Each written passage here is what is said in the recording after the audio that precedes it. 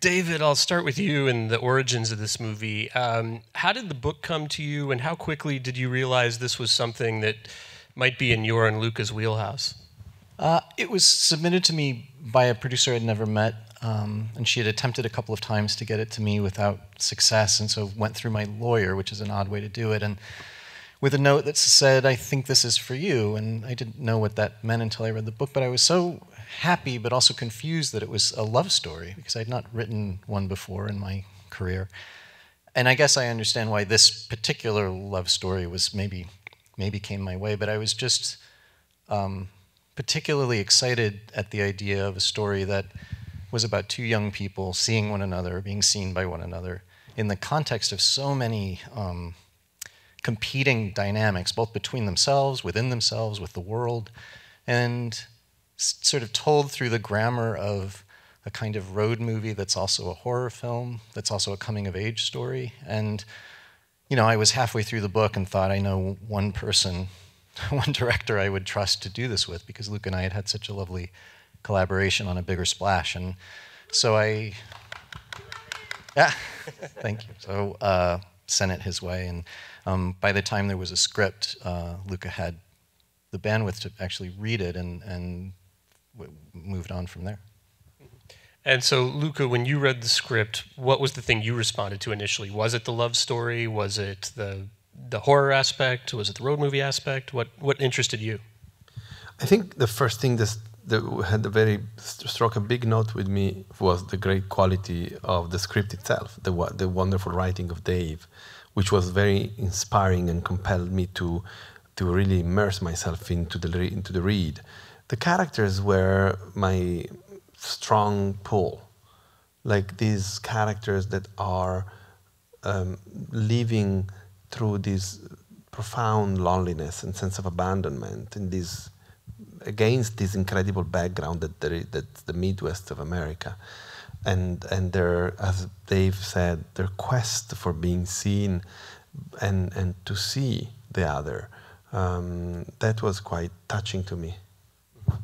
Yeah, well, you know, obviously a movie like this, the casting is everything, and, you know, Taylor, I thought you were just fantastic in this movie and really, you know, really pulled me in. And, you know, for you, when you first read the script, what was your reaction? I mean, what excited you about this? Were you scared by it?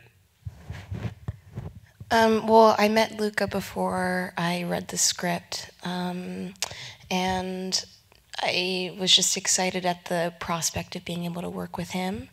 And when I read it, you know, I, of course, have never read anything like this story before. And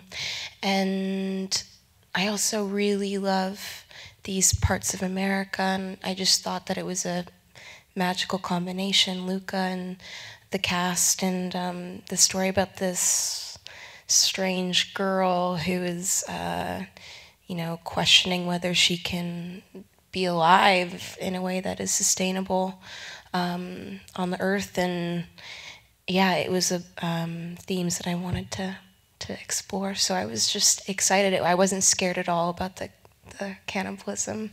I thought, oh, that's an interesting avenue to explore these feelings.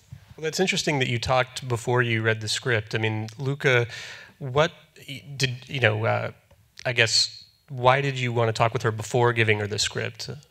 Well, because she's a formidable actress, and I saw her in Waves, and I was struck by her. And when we spoke on this Zoom, we had a very delightful conversation, which left wanting more company, more, you know, acknowledgement of one another, and I had a very gut instinct that Taylor Russell from Trey's movie Waves was the right fit, and when I met her online, I felt like very strongly about it, and I was right. Thanks. Now, Michael, you're only in one scene of this movie, but your character is so fully realized and so terrifying. What kinds of conversations did you have with Luca about this guy, and how did you approach him? He reminded me yesterday that I had asked him a lot of questions. On the page, it was one thing, but it didn't necessarily tell you where they were from or much about what their lives were outside of this particular day and this occurrence. So I asked a million questions, and any opportunity that, Luca may be interested in having me do anything, I'm there. So it was a thrill to sort of find my way inside of the mind of who this guy might be. And David was so amiable and fun to sort of help me ask the kinds of questions that got me a little closer to what I thought he might be. But it was delightful and really fun, and yeah, it was just that. So we talked about Michael's character, who's very creepy. Then you've got Sully, the Mark Rylance character, who's extremely terrifying and creepy. And obviously some of that comes from his performance, but a lot of it comes from the music. The music that accompanies him is fantastic. And Trent and Atticus, I was wondering if you could talk a little bit about how you scored those scenes with the Mark Rylance character.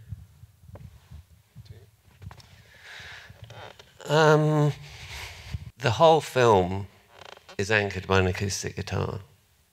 And that is the love theme, and it appears in almost every other theme.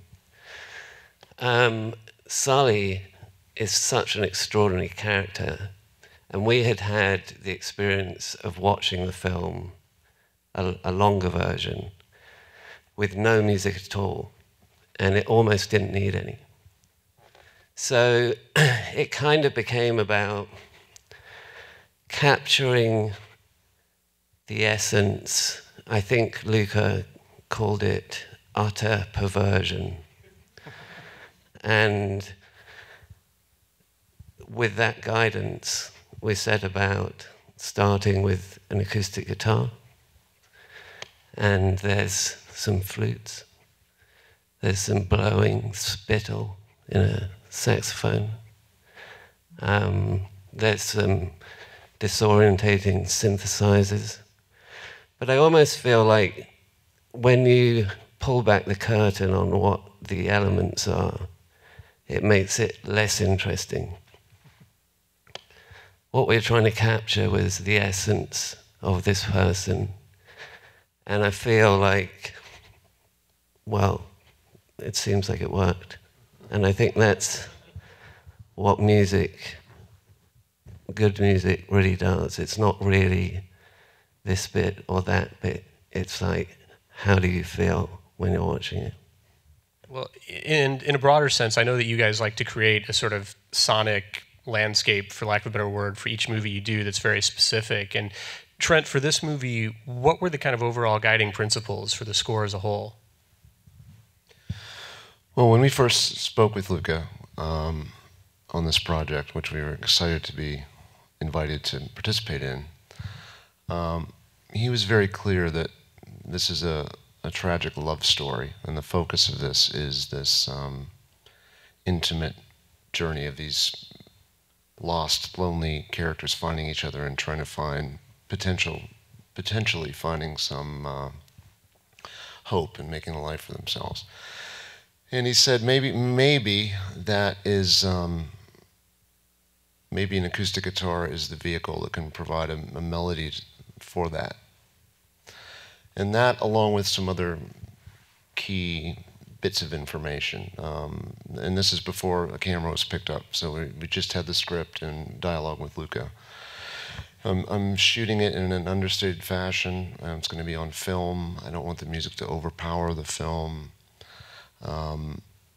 And some very elegant phrases that really clued us into what we needed to focus on. So the majority of our initial work was finding that landscape, experimenting with an acoustic guitar to see what we could come up with, what to set that guitar in to make it interesting and feel right. Really focused on the sense of these characters and their journey. So it was a nice treat later when we got around to Sully and we're hearing make it as perverse. He needs to sound like perversion to delve into that world. But I think the biggest moment for us that we'll remember forever in our careers is when we saw the first cut of the film, which was, as Atticus said, 4.5 hours maybe. It was spellbinding, and we got to see what these guys brought to the table, the transformation from page to picture, the humanity and the vulnerability and the intense creepiness in various cases of how these characters came to life. And it feeling like that thing that Luca does, that he brings there's a humanity to it. There's a warmth and a natural, just something. You know, the choices of shots and where the camera lingers, the genius of what Taylor brought to the character, you know, of just watching her face be able to convey, just really made us feel very grateful to be a part of this, and very much informed. Okay, this is what this picture is, and it's very exciting to be involved in. Well, I have to say, as a fan of this movie, hearing that there's a 4-hour version, you know, I'd like to see that. I hope it comes out on Blu-ray or something at some point. What kind of things did you have to take out to get it down to the 2 hours, and was that a difficult process for David and Luca?